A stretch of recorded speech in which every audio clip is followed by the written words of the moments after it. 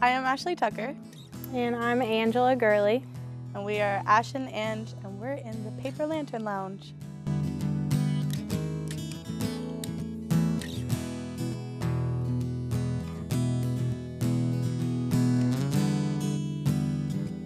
This summer we kind of got together and formed the band through some mutual friends, I would say. And at first we were just friends, and then it was like, well, Ashley plays the guitar and sings, and Angela sings and plays the djembe, so you guys should get together. And we were like, okay, that sounds cool. So then it kind of just escalated from there, and we played our first show together, I'd say the start of this summer. Yeah, and we'd only been practicing. We had like 3 practices, never like being around each other really ever, and then went into like an hour-and-a-half little gig. And like, she would send me a recording of a voice memo on her phone, and I would listen to it and practice it, and then that's kind of how it started before we ever started practicing.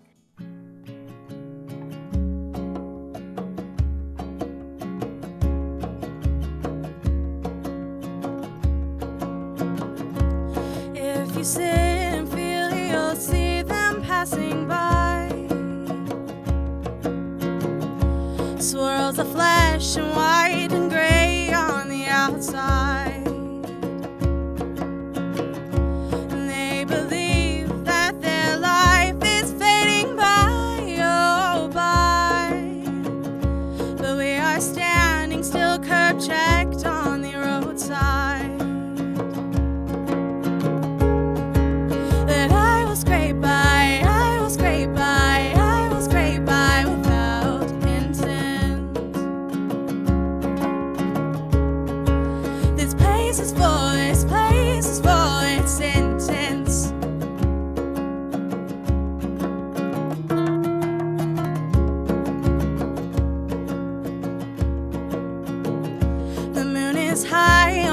Of grass that's turning black. Release a sigh to know that there's no turning back. Let out the dogs and chase the beam that got away. Bring forth the light to know we lived another.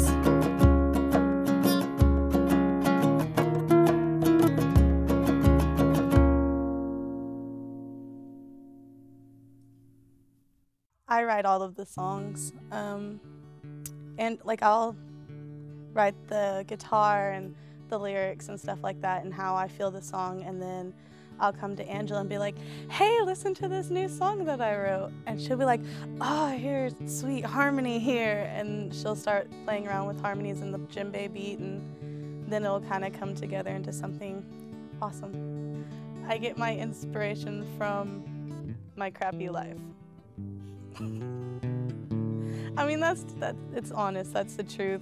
I feel like I've gone through some not happy things, and it's like the only way that I can afford therapy, so just write. I don't like doing cover songs. I mean, I enjoy like learning a new song and being like, oh yeah, we just made this sound really cool and like our style and everything, but like I can't wait for the day that I don't have to do any covers at all to fill a set. Like, we just do covers to fill time.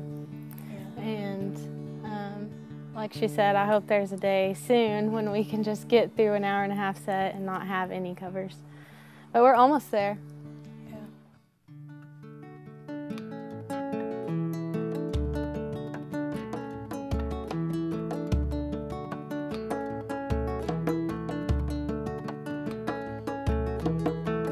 His voice was near, always on my back.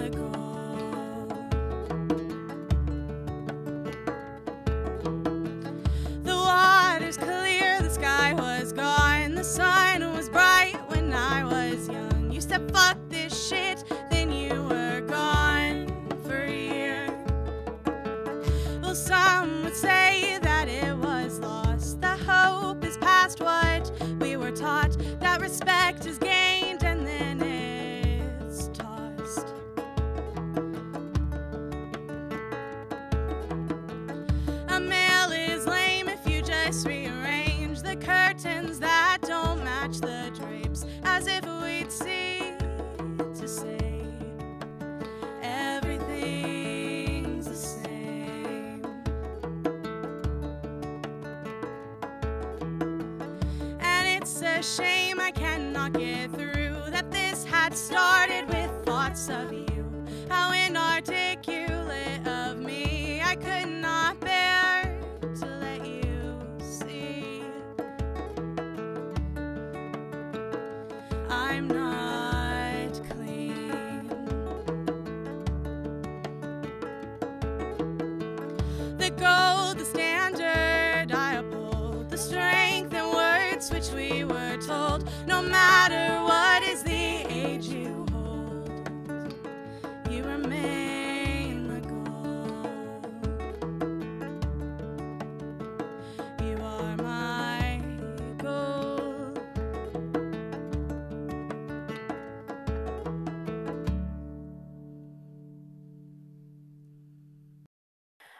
I took a few lessons when I first started playing the djembe. I was probably in 8th grade in junior high, and then from there kind of just taught myself, watched some YouTube videos. Yeah, just played on my own a lot and learned from there on my own.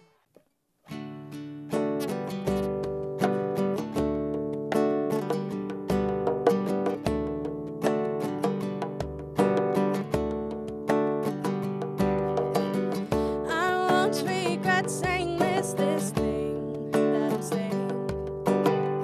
Is it better than keeping my mouth shut? That goes without saying. Call, break it off, call and break my own heart. Maybe I would have been something you'd be good at.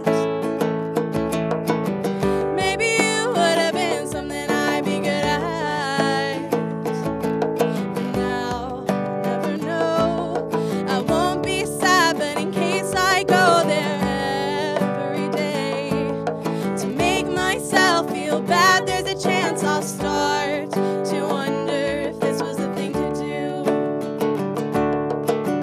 I won't be out long, but I still think it better if you take your time coming over here, 'cause I think that's for the best. Call, break it off, call and break my own heart. Maybe I would have been something you'd be good at. Maybe you would have been something I'd be good at. But now I'll never know. I won't be sad, but in case I go there every day to make myself feel bad, there's a chance I'll start to wonder if this was a thing to do. I'll start to wonder if this was a thing to do. I mean, I would love to get into a studio next and actually have our stuff recorded and on a To CD. give out to people would be great, to have some good quality music to hand out. And we should probably make a Facebook page. Oh, yeah.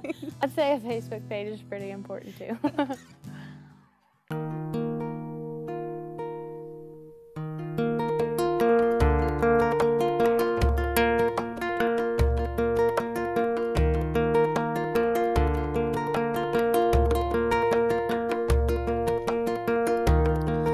I don't know where this came from. Maybe back when we were young and dumb. And I don't know any of these words. I just write it down before it burns.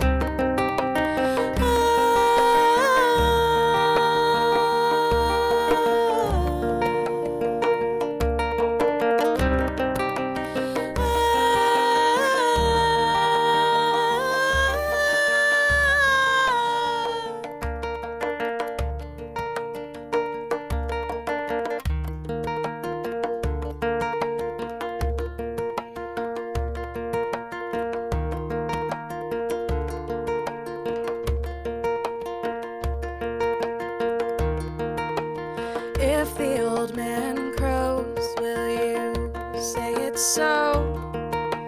That it's hard to be left on your own. And this time I'm left with no choice. I begged for the truth with no remorse.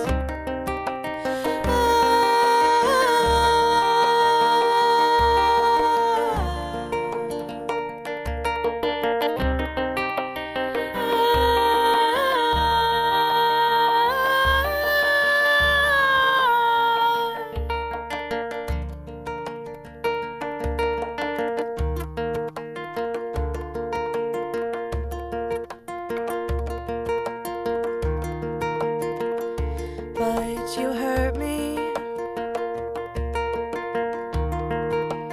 when you said that you loved me.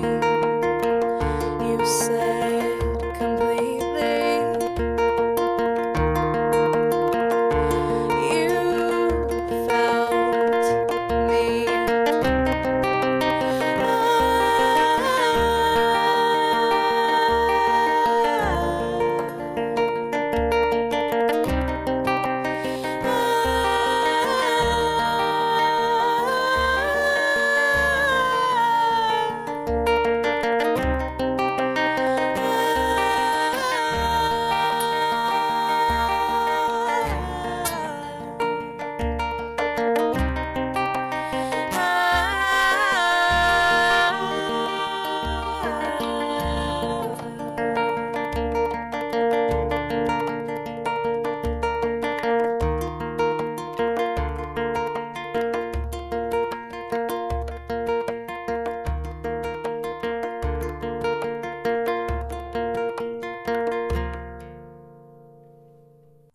I would love to answer the inspiration question of who inspires me, but I feel like I've gone through so many phases of music, just like constantly changing, that I couldn't just be like, oh, I love Regina Spektor, so she has influenced my music this much, because I feel like it's so much more. Like, it's so many different bands, and like even with being a music major, music things that I'm learning, like there's just too much to be like, I'm going for this one style. Or oh goodness, I've listened to some weird stuff.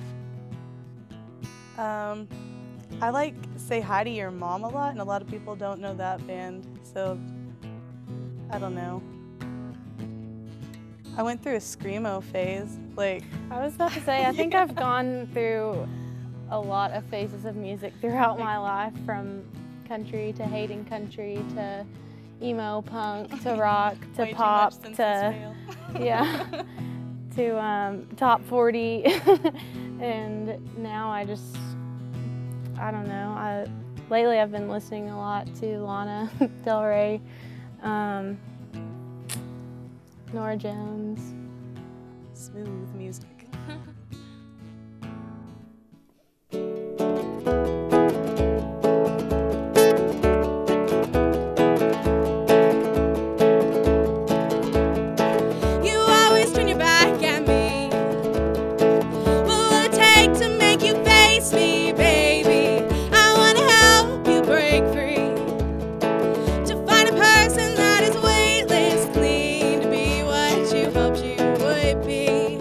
To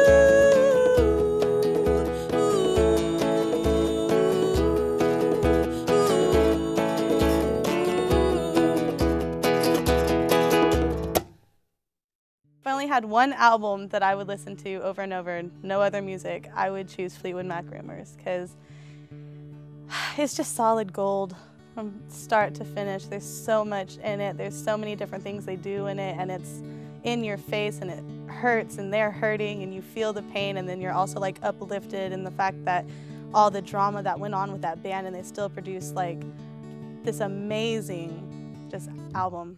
Ugh. The first CD I think I ever went out and bought with my own money was the Dixie Chicks. I think when I was about probably 8 years old. And that CD is long gone and retired, I'll tell you. Mine's worse, but I didn't really buy it, but it was the first like CD that I ever had that was like my own. And it was Backstreet Boys. My brother got it for me for Christmas, and I was like, Backstreet's back, all right. I used to sing, and I was real typical girl. Like, I'd sing in the mirror. Oh, goodness. I still kind of like the Backstreet Boys.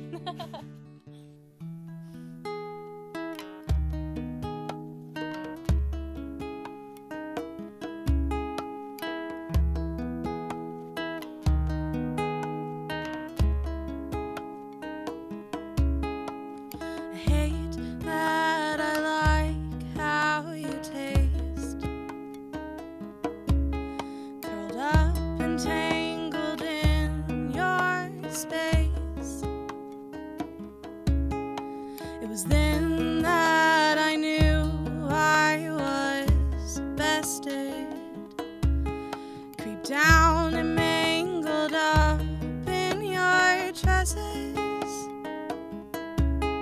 A screenshot of your best lock, it's just wet to your melting pot. You told me you had not, as we sat in that parking lot, and I breathed in the will to let it blow over.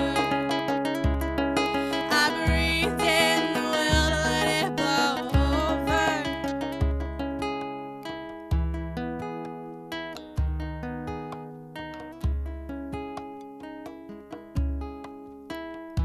I open up, you shut me down.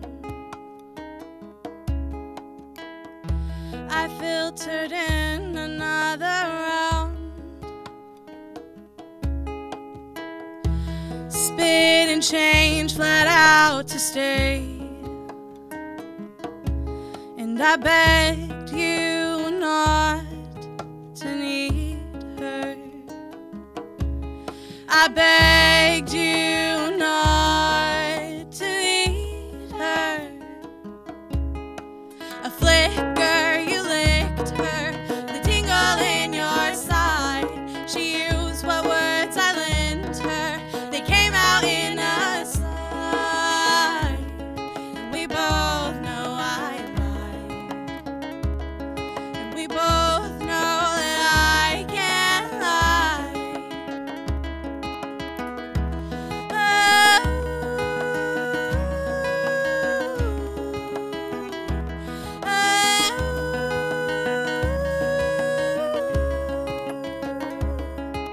A screenshot of your best lock, it's just wet to your melting pot. You told me you had not, as we sat in that parking lot, and I breathed in the will to let it blow over.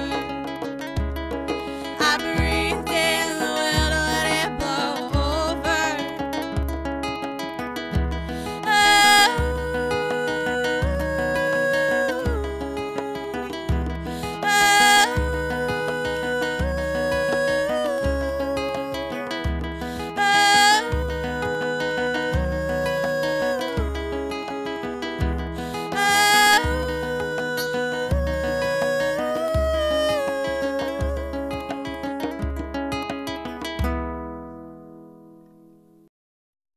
We perform around in Ada between like Rib Crib, Vintage 22, and Papa Giorgio's, and then on the off sports season at the Field House.